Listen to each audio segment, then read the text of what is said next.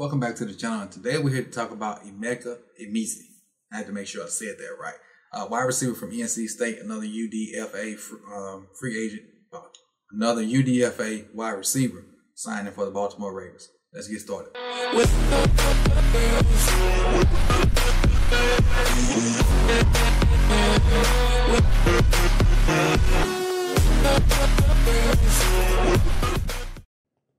So welcome back to the channel. If this is your first time here, make sure you hit that like button. Also, if you like the content, if you really like the content, subscribe so you can be and hit the notification bell so you can be notified when these videos drop. I want to say thank you before we start to all the members of the Patreon, PayPal, and the Cash App. And let's get in the video. All right, Emeka Emezie, EE is what we're gonna call him so I won't keep butchering his name. Top receiver right here, another 6'3" receiver from NC State. So again, like I told you yesterday, we're looking for a certain body type in these UDFA receivers. And let's get into this game versus Clemson. And I think I have a few clips from Wake Forest also. This is against Andrew Booth. Little screen, so you can get in the screen game. He's a little bit more explosive with the ball in his hand than Polk. So he'll probably get you more yards out of this type of play than Polk will. Not saying Polk won't get you yards because he's a little bit more explosive. But the screen game, definitely can use him in the screen game if people try to load the box on us and go from there, if he makes the team. Let's go to play 2. Easy right here. Arrow points him out. Again, Booth is right there also.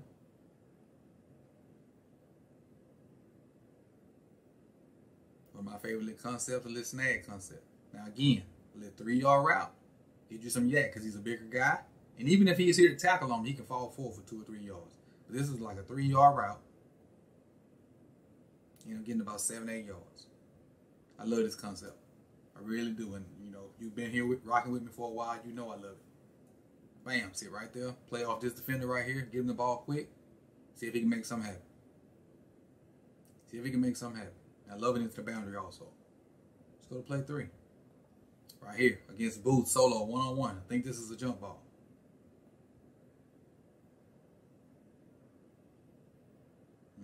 Booth did a good job. I think he went inside too much. Watch, he went down in here too much.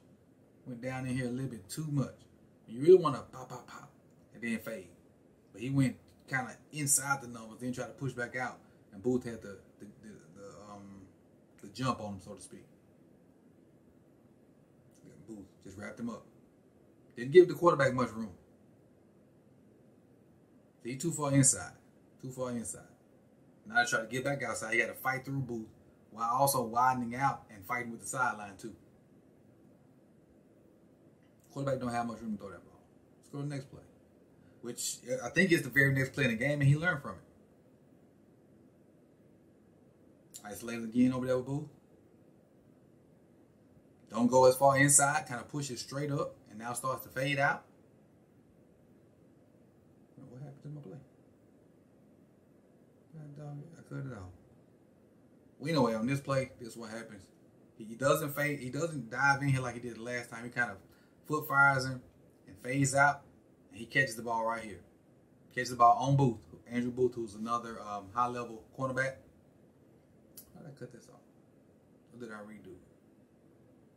Yeah, I cut it off. Sorry about that one. So now we're at the bottom of the screen. And this is not Booth. I think this is Booth up here.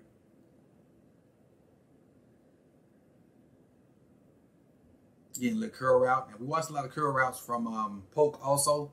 But this one is not as crisp, but it's not as bad either. It's not bad either.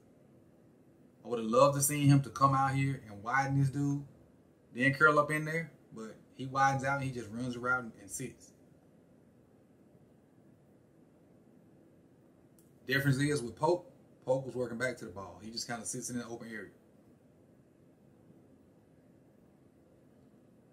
Nothing wrong with the route, just a little nuance, the differentiate between the two guys we talked about.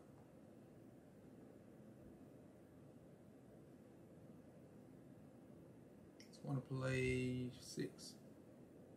All right, top of your screen up here.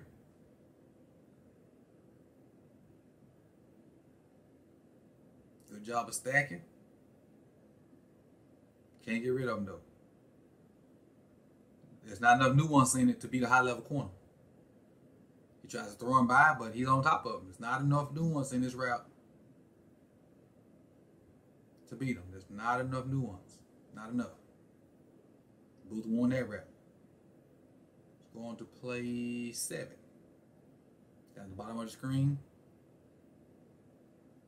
Now, this play doesn't look like a win, but it is. Doesn't look like a win, but it is.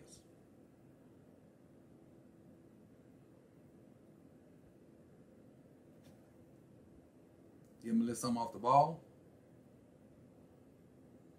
Oh, my bad.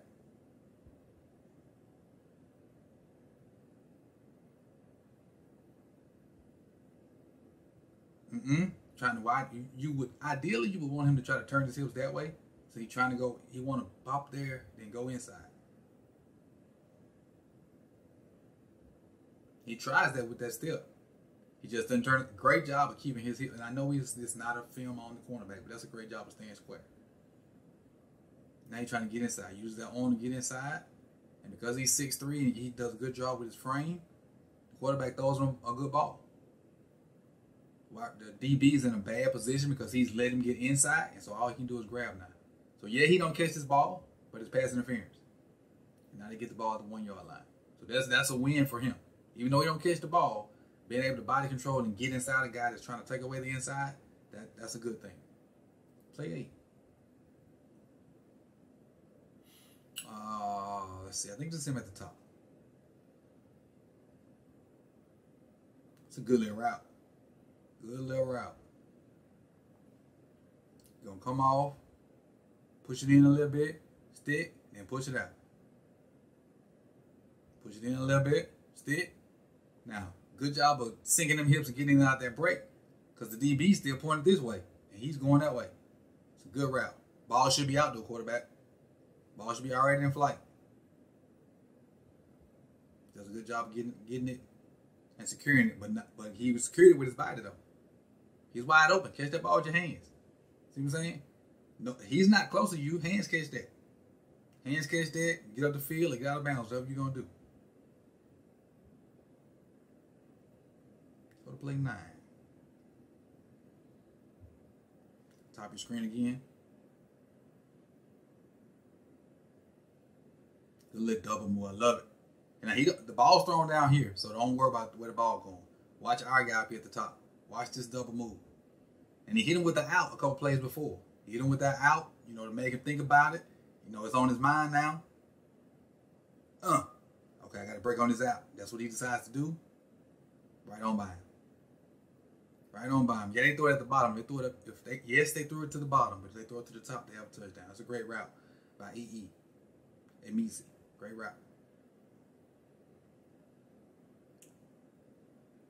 Play 10. Bottom of the screen.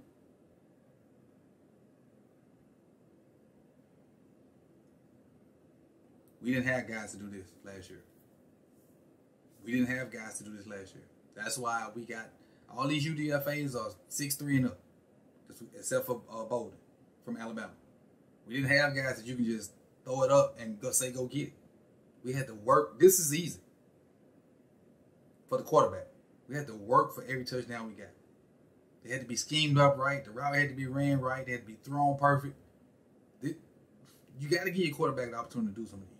And not saying that Lamar can't. We just didn't have the bodies to say, hey, go run a fade ball. You get one-on-one. I'm going to throw you a 50-50. Go get it. That's why these type of dudes in camp, for reasons like this. If he can do this consistently, and word is consistently, if he can do this consistently, he'll have a spot on the team, whether it be on the 53 or the practice squad. But he got to be able to do this consistently because our quarterback didn't have the opportunity to throw a lot of these last year. And, if you remember him being able to throw one of these before he got hurt, please put it in the comment section because I just don't remember any of them. I don't remember him having the opportunity to say, hey, I'm going to throw this jump ball to you if you get one-on-one coverage. Beat your man. Just don't. Every touchdown Lamar had to get was worked hard for. So, with that being said, I appreciate you guys for coming through. You could have been anywhere in the world, but you chose to be here with me. Enjoy your Friday night. And again, thank you to all the people that contribute to the channel. We're growing constantly. It's a good couple weeks, and let's keep the ball rolling. So again, thank you. Enjoy your Friday night, and see you soon with Devon Williams. I think Devon's gonna be the last UDFA I do, especially UDFA wide receiver, because that's the one everybody loves. But out of the two I've done so far, I like Emezie, but I really like Polk better. So that's my 2 cents. And put who you like better in the comment section out of Polk, Emezie, and Williams. And Williams will be coming up soon. Peace.